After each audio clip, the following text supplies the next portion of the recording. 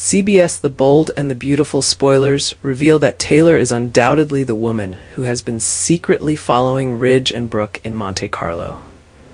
It is unclear what Taylor's intentions are, but she is only observing Ridge and Brooke and not doing anything.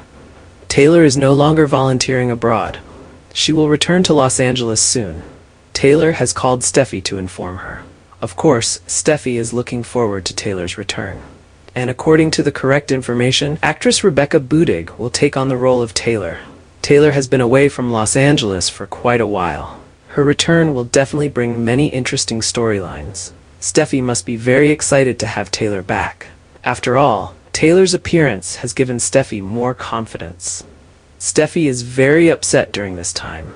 Brooke is gaining more and more trust from everyone. The Brooks Bedroom project has achieved unexpected success. Eric and Ridge both praise Brooke. If this continues, Brooke will surely gain more power. In addition, Hope is also plotting against Finn.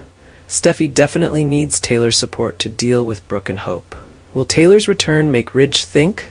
Do Ridge or Taylor still have feelings for the other party?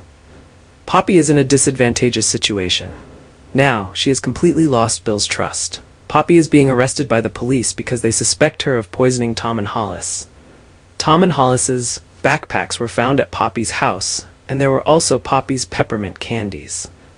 Although Poppy did not admit that she poisoned Tom and Hollis, the evidence was so clear that she could not deny it. In addition, Luna's identity also needs to be clearly verified. Bill could not trust Poppy, so he wanted to do a second DNA test to determine whether Luna was really his biological child or not. Bill wanted to know how much Poppy lied to him. Poppy always insisted that Luna was Bill's daughter. Poppy completely believed the DNA test results that Lee had done before. However, it seemed that Poppy did not know the truth behind it. If Lee had faked the DNA test results, she had not informed Poppy. Very soon, when Poppy was in prison, Lee would come to see her and give her shocking news. Was it that Lee had faked the DNA test results to make Luna Bill's daughter? Or was Lee involved in the deaths of Tom and Hollis? There were many speculations that Lee had killed Tom and Hollis. Was that true?